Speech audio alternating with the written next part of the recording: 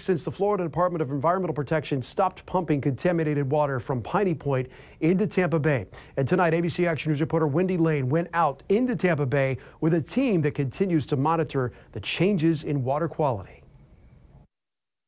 To prevent a leaking gypsum stack from collapsing at Piney Point, more than 200 million gallons of contaminated water was pumped into Tampa Bay. That's about 100,000 bags of fertilizer dumped into Tampa Bay in this one location. And even though the pumping has stopped, the environmental impact could still be months away. The water here in the bay off of Piney Point is not toxic. I'm actually out here standing in it. What's concerning is the elevated levels of nitrogen and how it could impact the lush seagrass beds.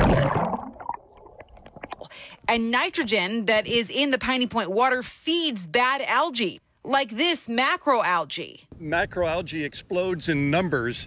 It covers and buries the seagrass beds that are out there. I went out with Tampa Bay Watch as they continue to monitor the water quality and health of the seagrass beds. So we are right at the beginning of the spill. As these nutrients become absorbed in the bay, they're going to start causing algae blooms. Algae blooms that feed red tide. Here is a current red tide map from FWC. The DEP says right now areas where red tide is present are not from Piney Point. However, they say based on this Piney Point water flow model, Piney Point nutrients could feed these algae blooms. This map shows where water quality is constantly being tested.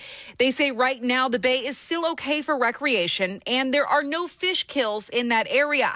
But only time will tell the environmental impact from the Piney Point discharge. And it's really up to all of us to monitor the conditions to make sure continue to move forward with the recovery of the bay. In Manatee County, Wendy Lane, ABC Action News.